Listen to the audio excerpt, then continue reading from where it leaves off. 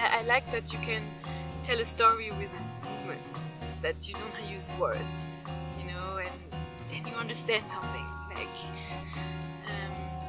dancing is, I love to dance, and when I dance I like to stretch first, and then I stretch more in this side and this side, and then it looks like dancing, but I'm not really dancing, I'm just stretching. But then after I turn and I use the stretch and I use the gravity and my weight and create a dance somehow. I think if people would dance more, they would feel more comfortable in their bodies and with the people around them, and they will be happier, I think.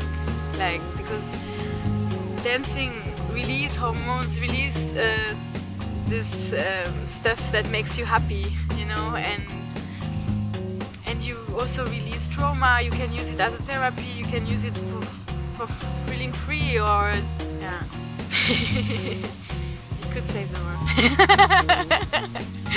Yeah. That'd be so cool.